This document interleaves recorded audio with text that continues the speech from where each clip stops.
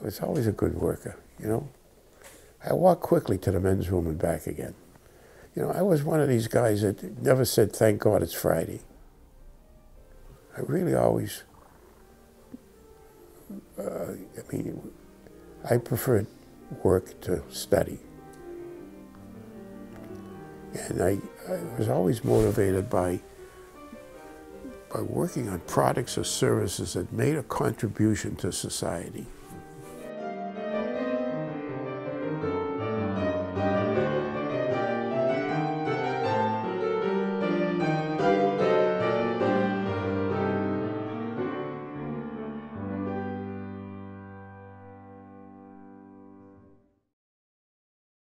Following his service in World War II, Sid returned to UMass to complete his bachelor's degree in physics.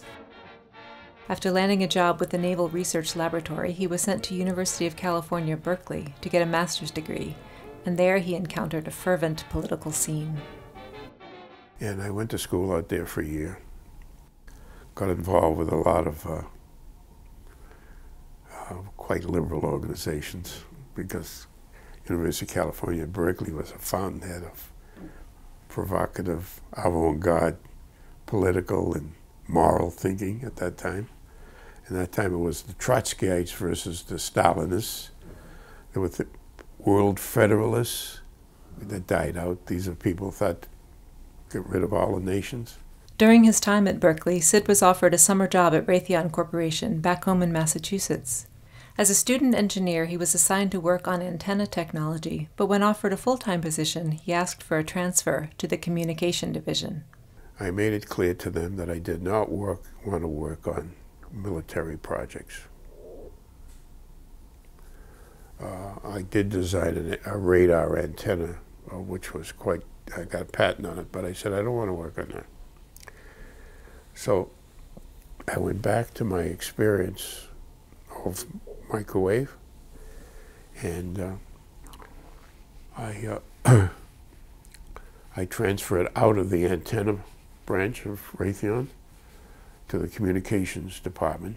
I became a project engineer in something called a portable microwave link, which could, say, be set up at Fenway Park on a tripod with a dish, and then a cable down to another box and connected to cameras.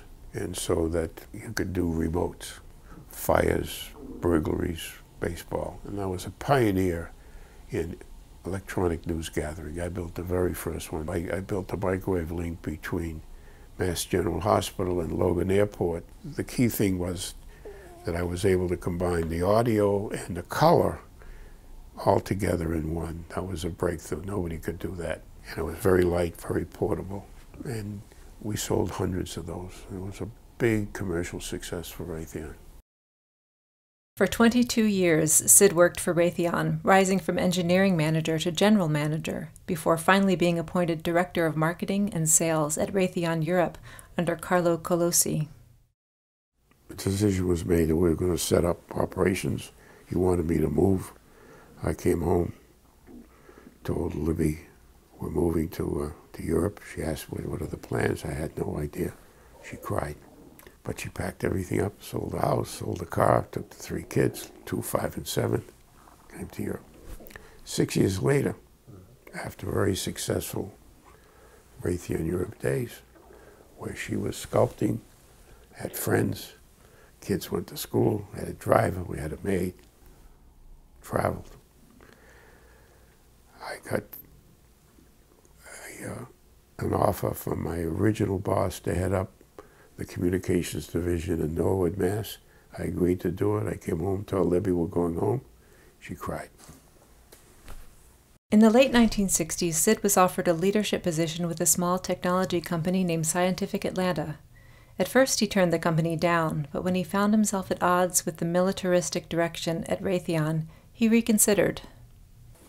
By that time, it was clear that I wasn't in the mainstream of Raytheon. I told you, by that time the Hawk missile was booming. They were selling to Saudi Arabia, to the US, to Israel, to everybody. And I was in an area that was not very mainstream in the company. In 1971, Sid became president, then CEO of Scientific Atlanta. He took the floundering company and turned it into a pioneering cable communications company. It was into too many businesses, and I sold them off. And I developed a 3-year plan and used Hewlett-Packard as my example of what a great company would be. Okay, high margins, product-oriented, recruit the best people, customer-oriented, community-oriented. Early in his career at Scientific Atlanta, Sid was approached by Chuck Dolan of HBO and later by Dolan's successor, Gerald Levin, to help the nascent cable company broadcast live sporting events across the country. In 1973, in Anaheim, California, they made their first attempt. So we take it out there with a live fight, 10 o'clock in New York, 7 p.m. in Anaheim, the Disneyland Hotel. People are coming in, cocktail party, coming up the stairs to see this live fight. One guy knocks the other guy out in first 2 minutes of the first round. But it was a very powerful thing. 2 years later, the Thriller from Manila. I have the only earth stations that can pick it up, and the rest is history. With Scientific Atlanta reaching new heights, Sid began to infuse his family's generous and progressive spirit into the company by sharing the benefits with both the company's employees and the greater Atlanta community. I got into Atlanta philanthropy right away. When I got there, we were probably giving like $100, you know, because it was a small company. We didn't have, it wasn't very profitable. It wasn't the interest. I was interested in community. I learned that from Hewlett-Packard. I mean, David Packard and Bill Hewlett were great industrial leaders. Hewlett was the scientific guy, and Packard was the guy that went to the trade shows and talked to customers.